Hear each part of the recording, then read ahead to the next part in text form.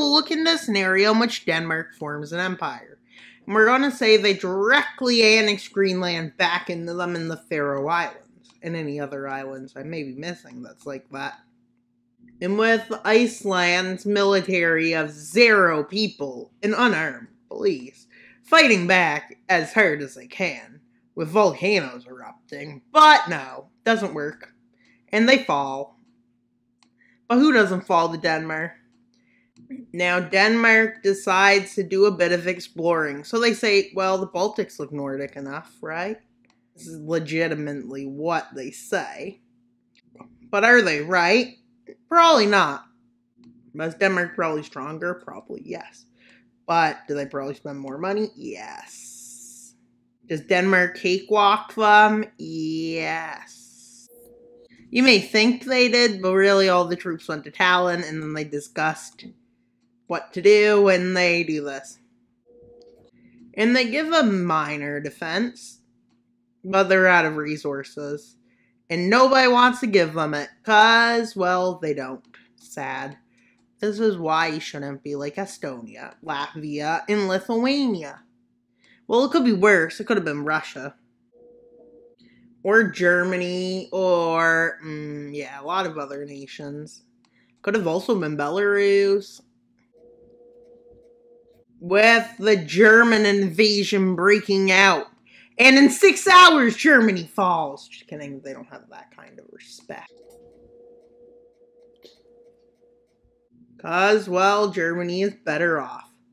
Or so they think. They think that a weak Denmark can't do a dent to them, but Denmark infiltrated Germany with 1 million spies. Wait, does Denmark even have 1 million people? Yes, it does. It's 3 million or something. I'm not even sure. But 82 million is definitely an advantage for Germany, with them moving into northern Germany. Germany launches a successful counteroffensive, kicking Denmark out. But they left their ports vulnerable. Ooh, they made a mistake. As Denmark takes the initiative and moves in and takes over the coast. With Germany being exhausted and its infrastructure being demolished, it manages to lose its industrial area. But don't worry, it takes it back.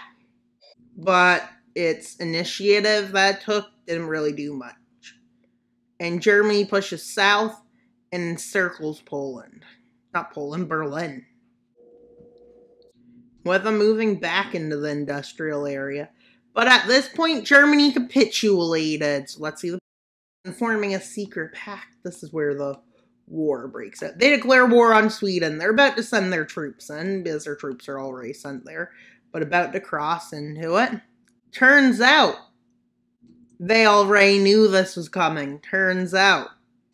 But Denmark still doesn't realize this. But y'all know it. Wait, that's a weird way of speaking. But anyways, let's continue. Let's continue.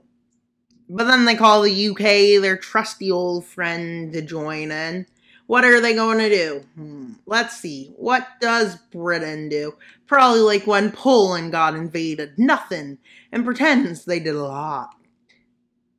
With the invasion of southern Sweden being a success. Norway, Denmark, and the UK jump in. Not Denmark, Finland. Denmark, Norway, Sweden, Finland. Like how not many countries have land in it. Like Finland. But there are more, I'm pretty sure. Wait, is there? Land. Well, there was Finland. Netherlands. That works. But with the initiative in Norway having been took. Don't worry. The Britain lands in and pushes them back. Oh, wait. They don't get fully kicked out. So now they start the invasion of Finland. And they land in southern Finland. They think, oh, this is a good idea. But no, they get kicked out. So they start a new offensive. Britain's shores, very defended, you might think. But they are in a fortress. And they move in. They even donate Northern Ireland to Ireland. And they move into many areas, but Britain, strong nation, glorious nation, pushes them back, but not out. But this gives them time to focus on Norway as Britain's distracted there. But then they can't do that, so they land in Svalbard Islands, if that's even what it's called. But I'm just saying, I'm pretty sure it's called. With them landing in northern Norway, Norway is surprised when they run down the mountains, up and down over, I guess. But Sweden and Finland make some pushbacks. Sweden over here, and Finland over there. But is this really enough, guys? They may be pushed back and forth and back and forth. But, like, that's what war is. And Stockholm is captured as Swedish forces were distracted in Norway. Swedish forces try to push back to their capital, but they're left with knocking where they want to go.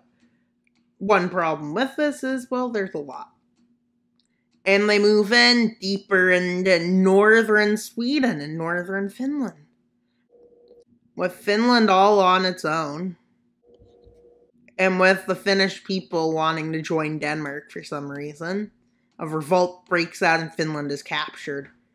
And then this happens. And then many more things happen, including the fall of Britain. Britain just gives up because they're depressed. And now let's see how the peace treaty went. The Treaty of Stockholm.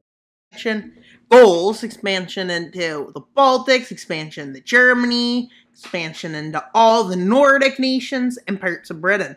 Even more than they wished for, because Britain was stubborn. And they create a puppet in Britain. They have a puppet of Rhine. Yeah, it's called Rhineland. Probably shouldn't try to make stupid names of it. But they got a few enemies. Mainly Germany and Russia wanting to take Finland and Baltics. Along with Belarus. And that's all for today's video. Please like and subscribe. If this video gets 10 likes, I will do a scenario in which the Danish Empire collapses in on itself. And that's all for today's video. Wild Mapper out, but please subscribe, because our goal is 2,800 subscribers by July 1st. And if I get to 2,500 subscribers, which I've been trying to for like the last 3 months, I will do a subscriber special. And that's all for today's video. Please like, subscribe, and comment. Wild Mapper out.